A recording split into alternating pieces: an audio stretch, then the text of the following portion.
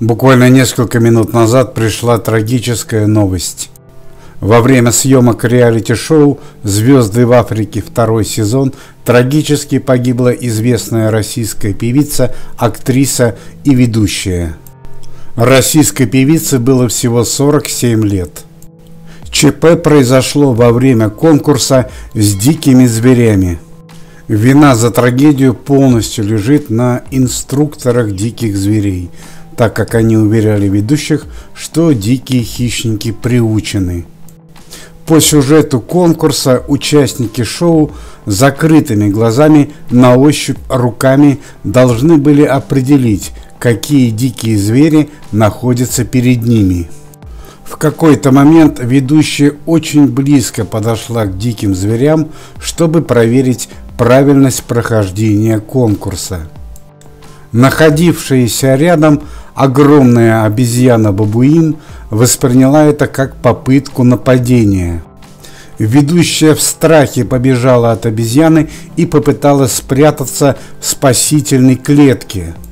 Но хищница за несколько секунд догнала ее и расправилась прямо на глазах съемочной группы и участников.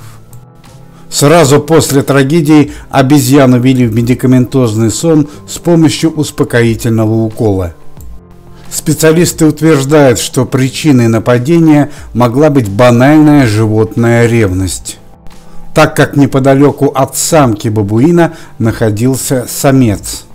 Вполне возможно, что обезьяна восприняла ведущую как соперницу и решила устранить ее. Так как «Звезды в Африке» второй сезон – это частный телепроект, государственная компания кино никак не комментирует произошедшее и не несет за это ответственности. Шоу «Звезды в Африке» второй сезон должен был быть показан широкой публике летом 2022 года, но, вероятно, сейчас его съемки будут отложены.